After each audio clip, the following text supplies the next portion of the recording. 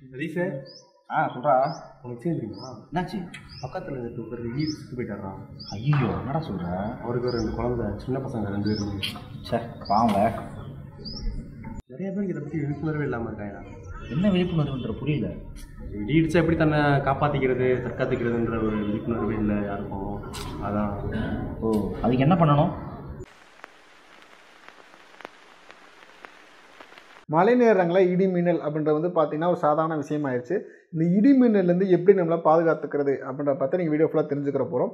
இந்த வீடியோ பார்க்கறதுக்கு முன்னாடி உங்களுக்கு தெரிஞ்சவங்க, உங்கள் ஃப்ரெண்ட்ஸு, உங்கள் சொந்தக்காரங்க எல்லாத்துக்கும் ஷேர் பண்ணுங்கள். ஏன்னா இது வந்து ஒரு விழிப்புணர்வு வீடியோ, இது எல்லாத்துக்கும் பயன்பெறும். சரிங்களா? ஓகே, ஃபஸ்ட்டு வந்து பார்த்திங்கன்னா இடி மின்னல் எப்படி உருவாகுது அப்படின்னு தெரிஞ்சுக்கலாம். காற்றில் வந்து பார்த்திங்கன்னா நிறைய மூலக்கூறு இருக்கும்.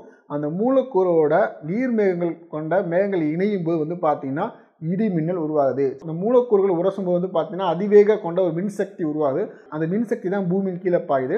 சத்தத்தோட ஒலியோட வேகம் அதிகம் அப்படின்னு நம்ம ஏற்கனவே படிச்சிருப்போம். இப்போ அதனால தான் நமக்கு என்ன செய்யுது அப்படின்னா இடி இடிக்கும் போது வந்து பார்த்தீங்கன்னா ஃபஸ்ட்டு மின்னல் வந்துட்டு அடுத்து ஒரு 5 செகண்ட் 6 செகண்ட் கழிச்சு தான் நமக்கு இடி இடிக்கிற சத்தம் கேட்குது. சரிங்களா? ஆனால் இரண்டும் ஒரே நேரத்தில் நடக்கக்கூடிய ஒரு விஷயம் தான். ஓகே, இப்போ இடி விழுந்துச்சு அப்படின்னு சொல்லுவாங்க. அதாவது மின்னல் தான் விழுகதான் இடின்னு சொல்லுவாங்க. அந்த மின்னல் வந்து எங்கே தாக்கும் அப்படின்னா ஒரு பொதுவான இடத்துல தாக்கும். அப்படி இல்லை அப்படின்னா ஒரு மரத்து மேலே விழுகும். அப்படி இல்லைன்னா உயரமான கட்டிடத்து மேலே விழுகும். அதனால தான் உயரமான பில்டிங் கட்டும்போது கண்டிப்பாக இடி தாங்கி வைக்கணும் அப்படின்ற மாதிரி ரூல்ஸ் எல்லாம் இன்ன வரைக்கும் ஃபாலோ பண்ணிக்கிட்டு இருக்காங்க. ஓகே, இப்போ நம்ம இடி மின்னல்லேருந்து எப்படி நம்ம பாதுகாக்கிற வழிமுறைகள் அப்படின்னு தெரிஞ்சுக்கலாம். மழை நேரங்களில் தவிர்க்க முடியாத காரணத்தினால நீங்கள் வெளியே இருக்கும்போது வந்து பார்த்தீங்க அப்படின்னா இப்போ சப்போஸ் வந்து ஒரு கூட்டமாக இருக்கீங்க அப்படின்னா அந்த கூட்டத்தில் வந்து தனித்தனியாக பிரிஞ்சு ஒரு நபருக்கும் இன்னொரு நபருக்கும் இடையில தூரம் நீங்கள் கேப் விட்டு குத்துக்கால் போட்டு உட்காந்துக்கிட்டீங்க அப்படின்னா சப்போஸ் இருந்து இடிமின்னல் தாக்கல் நீங்கள் தப்பிக்கலாம். மழை பெய்த இடத்துல ஒதுங்குறீங்க அப்படின்னா அந்த இடம் எப்படி இருக்கும் அப்படின்னா ஒரு மரம் இல்லாத இடமா இருக்கணும். சப்போஸ் அது மரமாக இருக்குது அப்படின்னா மரத்துலேருந்து 10 மீட்டர் கேப் விட்டு நீங்கள் நிற்கலாம். மழை பெய்யும் போது மேக்ஸிமம் நீங்கள் வந்து பயணங்களை வந்து தவிர்த்துடலாம். இல்லை நான் வந்து பயணிக்கணும் அப்படின்னு விருப்பப்பட்டீங்க அப்படின்னா அப்போ நீங்கள் என்ன செய்யலாம் அப்படின்னா நீங்கள் ஒரு காரில் போயிட்டு இருக்கீங்க, இல்லை ஒரு பைக்கில் போகிறீங்க, இல்லை சம்டைம்ஸ் ஏதாச்சும் ஒரு பஸ்ஸில் போகிறீங்க அப்படின்னா இப்போ உதாரணத்துக்கு எடுத்துக்கங்களேன். இப்போ நீங்கள் பைக்கில் போய்கிட்டு இருக்கீங்க அப்படின்னா மழை பெய்யுது அப்படின்னா டக்கு நீங்கள் என்ன செய்யணும், வண்டியை நிப்பாட்டிட்டு ஒரு ஏதாச்சும் ஒரு பாதுகாப்பான பில்டிங் கீழே நிற்கலாம். உதாரணத்துக்கு வந்து பார்த்தீங்கன்னா பில்டிங் விளிம்பு நிற்கக்கூடாது, பில்டிங்குள்ளே நிற்கணும். ஏதாச்சும் ஒரு ஷாப்பிங் காம்ப்ளெக்ஸ்க்குள்ளே நீங்கள் உள்ளே போய் நிற்கலாம், அதோட விளிம்பு நிற்கக்கூடாது.